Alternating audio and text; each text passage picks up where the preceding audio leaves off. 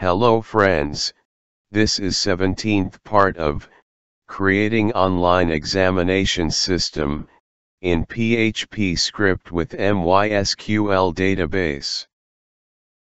And in this part, we will discuss how to verify user email address, which is entered at the time of registration, is real or fake. For this we will verify user email address. In previous part we have seen how to process user registration, so in that part, we have discussed when user has completed registration.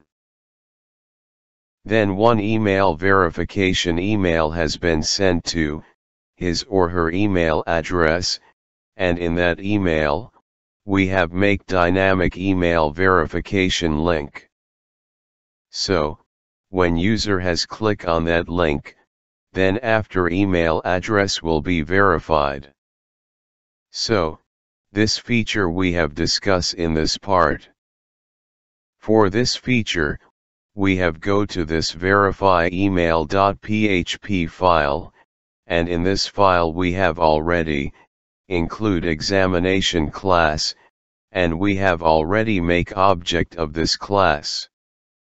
So, we have directly go to under this if block of code, and here we have write if statement, and under condition, we have write $get type is equal to user. If this condition true, then it will execute if block of code, and under this block, we have write $exam object with data variable, is equal to array. Under this array, we have write first key : user email verified, with value set to yes. Below this, we have write $exam object with query variable is equal to update query like update user table. Set user email verified is equal to user email verified, where user verification code is equal to $get code variable. This update query will change status of email verification. For execute above update query, we have write $exam object, with execute query method, it will execute above query, and user email verified column value. After this, we want to redirect page to login page.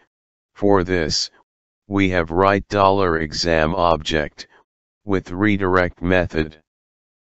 And under this, we have write login.php ?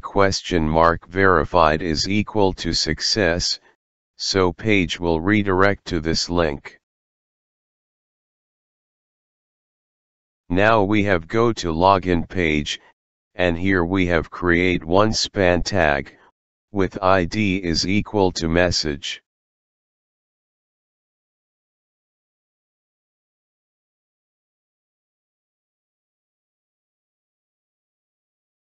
Under this tag, we have write if statement, and under condition we have write is set function, with $get verified variable.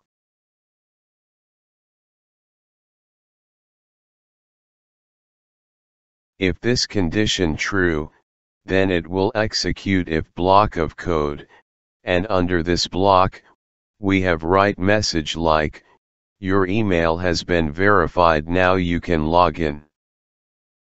So, this message will be displayed on web page after email verification. Now we have check output in browser. Friends, here we have can see registration email, which we have been received after user registration, and here we can see email verification link. So, we have click on this link, then page has been redirect our online examination system login page, and here we can see success message on web page. So, this way we can verify user email address. Once email has been verified, then page has been redirected to user login page with success message. In next part, we will create user login page for get access into online examination system. If you have some suggestion regarding this PHP based online examination system, you can comment in comment box. If you want to learn this system, please stay connected with us.